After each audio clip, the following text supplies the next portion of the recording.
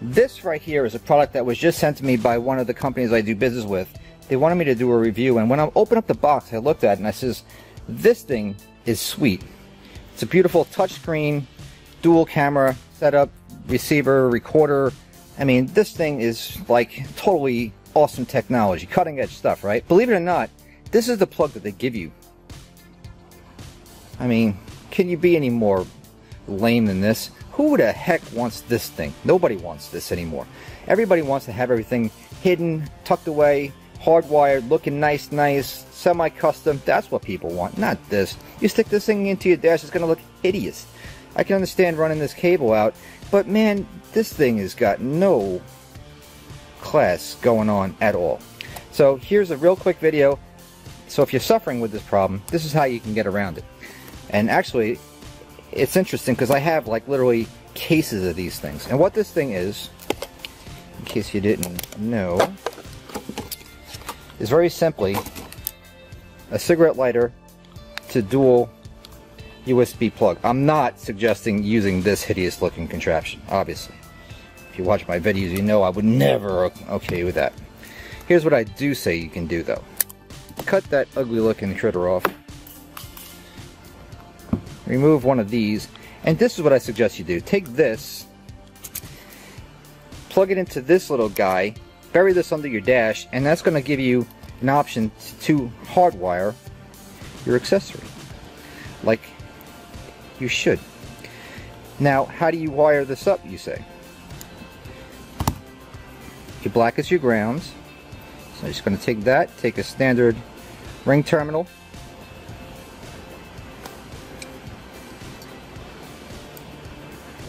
crimp that on there like so. There's your grounds. How do I do my power, you say?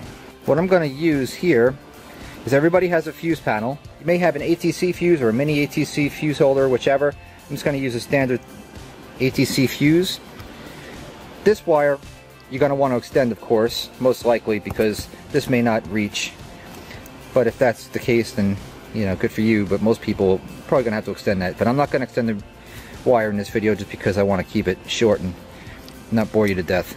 This here is a female terminal, standard female insulated terminal.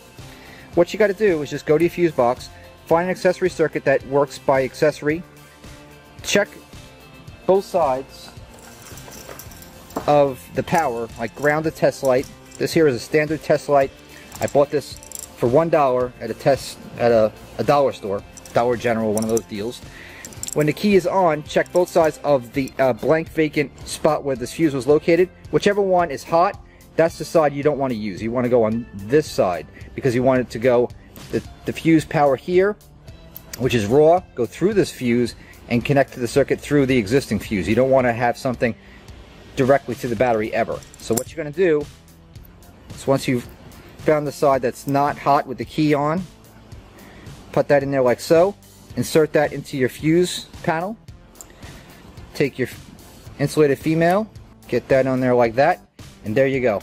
There's your power source, there's your grounds. You're still using what fuse and transformer, step down, step up transformer, whatever might be in this plug here from the manufacturer. And then you can just simply extend this out, run it up, plug it into your accessory, and you're done. That's the way you want to have wiring done. Nice, clean. Not all this ghastly looking, bulky, nasty, not good stuff. So that's how you do it. And if you need to know the model of the part that I was using, this is one for your reference. I mean, it's not the only one out there on this planet, but this is the one. I have these on my site if you want to do me a favor and purchase some of these things, because I got hundreds of these things. This is the CKPL 22 that I was using, by the way. So there you have it.